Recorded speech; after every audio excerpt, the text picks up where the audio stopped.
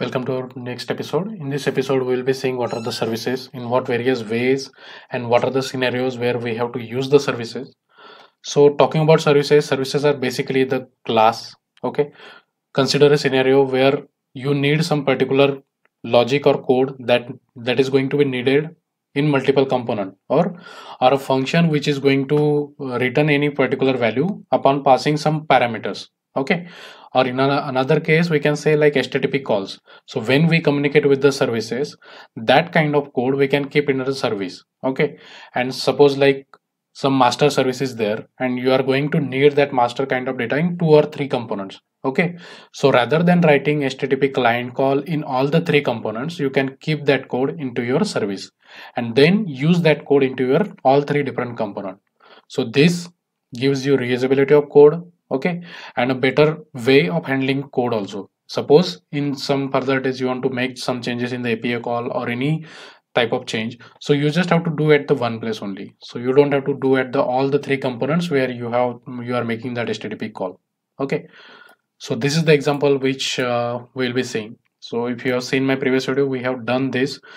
Let's me show you what we are doing. Let me refresh a bit. So in network call, you can see I'm making a call to the JSON placeholder mock service, and that is giving me the response of 10 users. Same that I am showing it here. So for this, what I have done,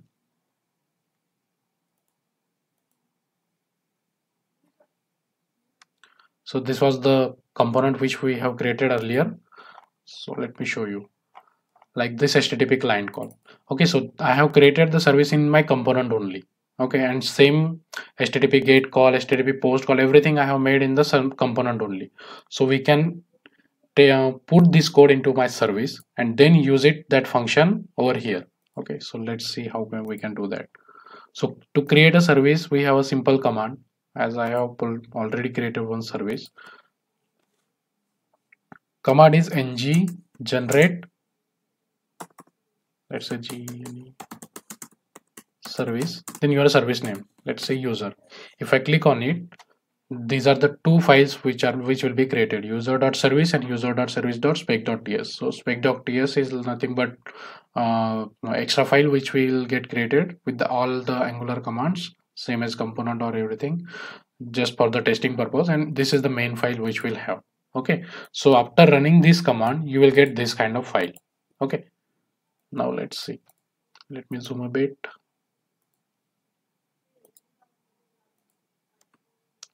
So this is the basic structure you are going to get. So as I have told you, like service is nothing but a class.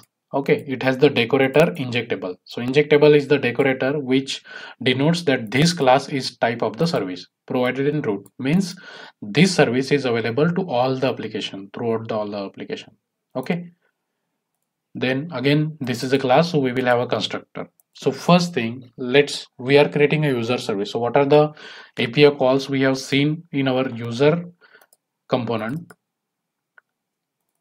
That all API call we are going to move to our user service. Okay, this is our objective. So what we did here, first we need HTTP call object, HTTP client service object. So we are going to make that private client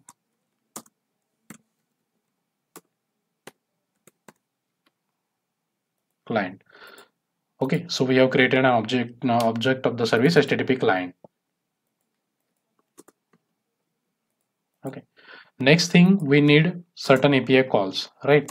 So we can create first function like get all user. Okay, so this is a function. In this function we can write our logic. This dot HTTP client dot get, and our API URL is, this is our URL which returns us the list of users. Same we are going to pass into that. Okay, and what we need to do, we need to return whatever the data we get from this API. Okay, so we can use the return statement. Okay, this is what we have done, first we have created an instance of HTTP client service, then we have created a function get all user. It what is doing, it is nothing but returning the response we get from this API endpoint. Okay, second thing what we need to do, we need to make this function as an observable.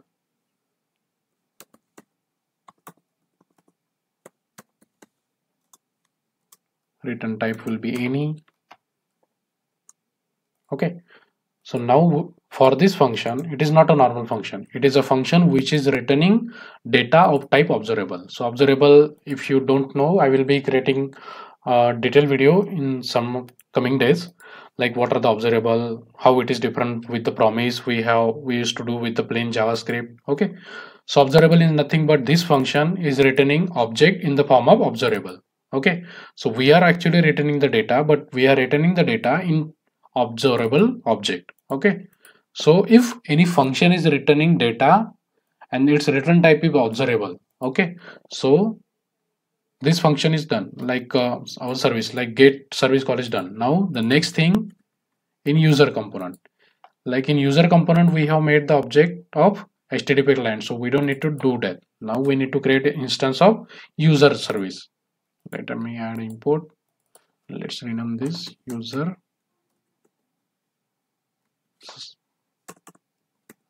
service. Okay, so wherever we have now make the, what we can say, API call with the HTTP call, HTTP client, now we need that. Let me remove this line of code. So instead of this dot user service, then we have to make get all user. This is a function and we can subscribe to this function. Okay, we are able to subscribe because this function is returning data of type observable. That is why we are subscribing to it. So observable and the subscription means just like a satellite. Satellite is continuously emitting data and our TV's box are receiving that data. So this is kind of a satellite which will be continuously emitting whatever the response we get from this API, and this is the function where we are receiving the data. Okay, and whatever the data it sends, we get it in the result section. Okay, and that again we are storing to the whatever the variable we have. Let's add a debugger just for understanding.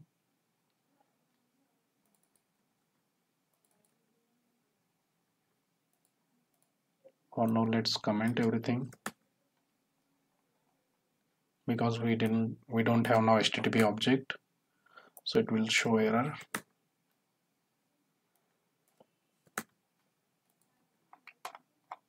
Okay, let's add a debugger here also.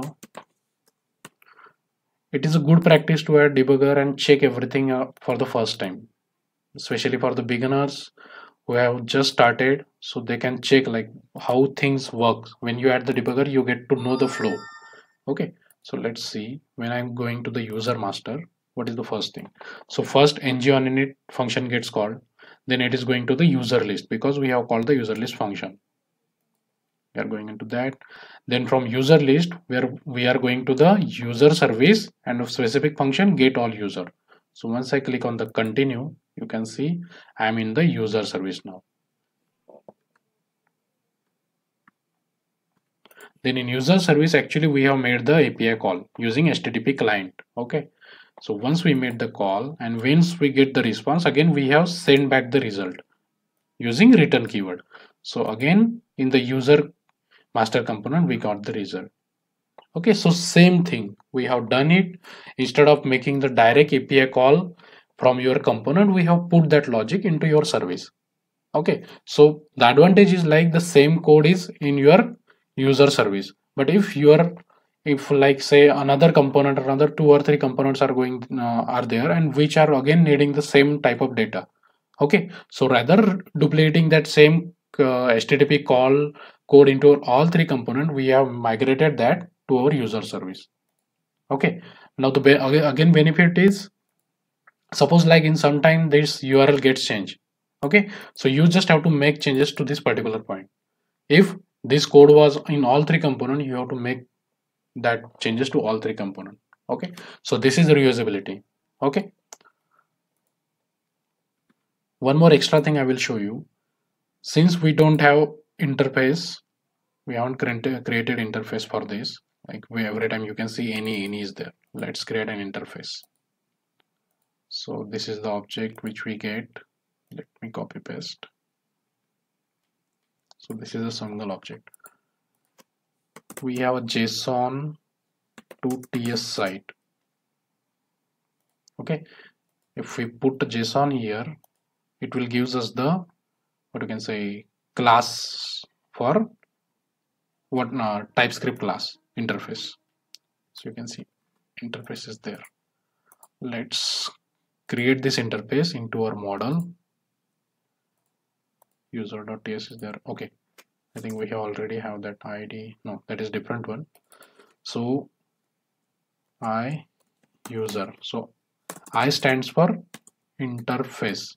Okay, we are not going to need the address, so let's put it as any.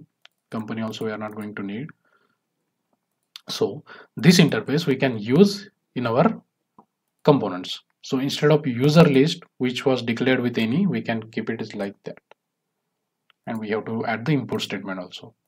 So what this gives us, so this gives us a strong typing, strong data typing. Okay, now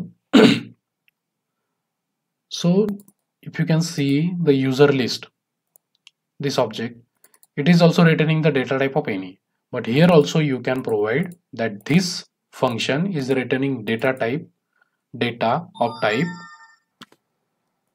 We have to add the add user here, and next thing, before get also, for this also we have to specify like what type of data I'm going to get. Same we need to add in here also. Okay, so now you know like this function is going to return data of type iUser. Okay, so what is the benefit now? Suppose let's say we have user object class is there. Okay, and I'm trying to store user object kind of data here. Okay, for user list I have added data of type user object. Okay, instead of this also, what we need to do to use iUser.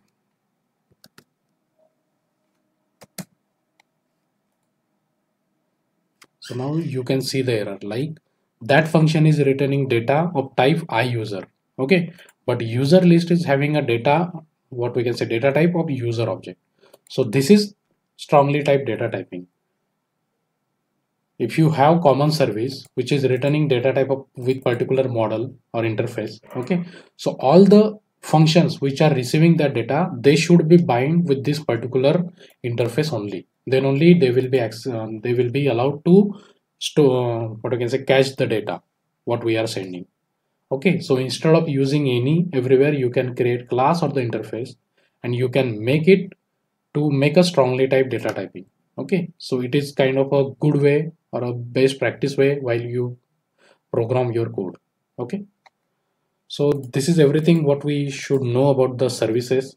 Okay, so before Angular 6 it was mandatory to add user service, what are the services we create in the provider section, but after Angular 6 it is not necessary. Okay,